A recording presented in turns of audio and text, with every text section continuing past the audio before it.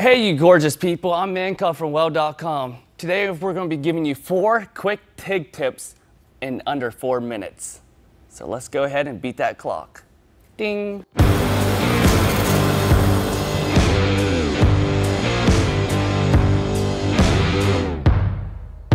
4 minutes on the clock, so let's get into it. So tip number 1 is using the correct filler size with the base metal. A lot of welders I see is always using thicker filler wire than the base metal. I'm going to show you what happens when you use thicker filler wire on thinner base metal, all right? So first we're going to just establish our puddle. All right, we got our puddle established. See, look, I can't even melt the filler wire.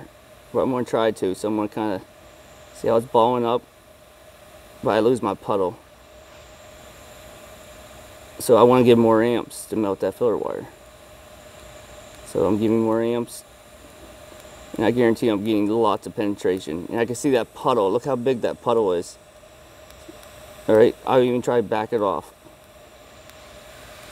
Look, see, I'm just waiting on it to melt.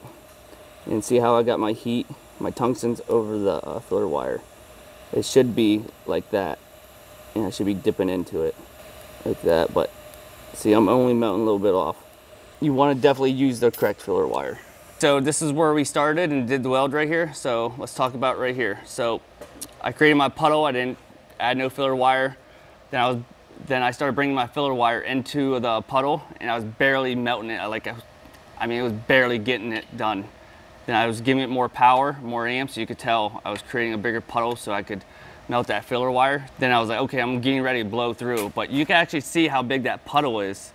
It was like, it's huge. I was surprised I didn't blow through. Then as soon as I seen that, I brought my tungsten on top of my filler wire. And I was focusing all the heat on the thicker part, but it's not the right way. That's what we're doing here. Then I came back on the base metal, tried a different way, and still wasn't working. So that's the front side. The back side, that's how bad that is. I mean, that's the penetration, not the front side, the penetration. That's pretty bad. So let's go ahead and I'll show you the right way with the right tungsten and the right filler wire.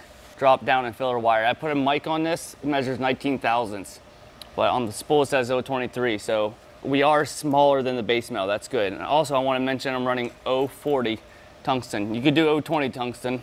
So let's go ahead and jump on this base metal. So I'm barely pressing the pedal, make sure I'm not, giving it too much amps and melting the hole or melting the base metal. So we're going to slowly increase our amps until we start seeing a puddle. And we're going to add filler wire. And we're just going to go ahead and carry it down. Alright, you see the big difference here? We're not having a massive puddle. We're controlling the heat, controlling our technique, and we're getting ripples effects. It's more defined. And if we look at this on the back side when we get done welding, we'll have a little bit of penetration. You could tell there's a lot of difference here. Our puddle is not big. You see everything is more consistent. Besides me dabbing, I mean, I don't do this every day, but our heat effective zone is a lot smaller. See this one, how big it is? Look how big that was. Just compare that. It's a big difference. Let's look at the back side. We're good here, see it? We're not overheated. This is what you want to do. So if you're having problems at home blowing through your base metal, definitely correct your filler wire size, and also your tungsten is kind of important too. Tip number 2 is, does your leads hang low, or you're holding all the weight up by your hand on your wrist of your leads? So instead of this 3 or 4 feet hanging off your hand, just do this. It's simple and easy. I mean, a lot of people don't think about it, especially beginners. Just go like this, shorten it up, and make sure it stays up there. And I'm only holding this right here, this weight. It's all about being comfortable and having good mobility. You want everything to stay steady with TIG. All right, so let's talk about the one having the weight hanging off my wrist. So you can see I was trying to fight the weight, trying to get steady. Then I kind of got steady and tried to get more consistent. Then let's jump over here by just putting the weight, hanging off the weight off the table. So right here, I gave it too much power, you got right here. Then I kind of controlled and focused back in. And look how much straight I am. I mean, that's a big difference. Look at the toes. It's nice and even and straight. That's what you want. So tip number 3 is keep your filler wire in the gas envelope. So you know your cup's about this wide, all right? So just imagine your gas is always going to come out right here, or imagine a straight line. So always keep it inside. And when I stop, I basically keep it in there for a good couple seconds, let the filler wire cool off too. If you don't do that, you're gonna have oxide. So I see this a lot just by walking by other welders doing this. That's bad. All right, you're actually contaminating that puddle.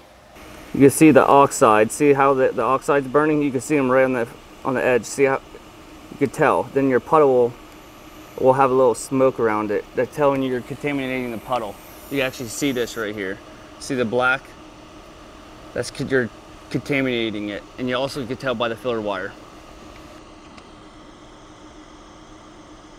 All right, the one on the left is bad, it's contaminated. That's why you don't pull your filler wire out. Your puddle will actually feel sluggish, and you'll notice black stuff on the outside of your toes when you get done welding. The one on the right is not contaminated. All right, tip number 4 is building up your muscle memory if you're not having nice consecutive dimes. If you're like all over the place, far apart, close together. One great feature of this machine is the pulse setting on your machine, or this machine. So we're gonna go ahead and set the pulse to 1 second, and I'll show you how it's done. Step up. As soon as it goes off, you wanna step up. Step up, put it in. Step up, put it in. Step up, put it in. I usually step up where the puddle solidified at, like the leading edge of it. Just going like that.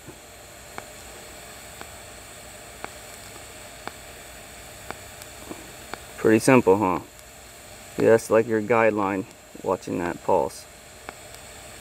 If you don't have the pulse, you go 1001, 1001. Alright. Definitely gonna help you out for a show. Alright guys, remember, oh, did I beat it? I hope you guys learned something. I know these 4 tips will definitely help you become a better TIG welder. Learning is key. I'm mancomfortweld.com. Weld mean, weld green.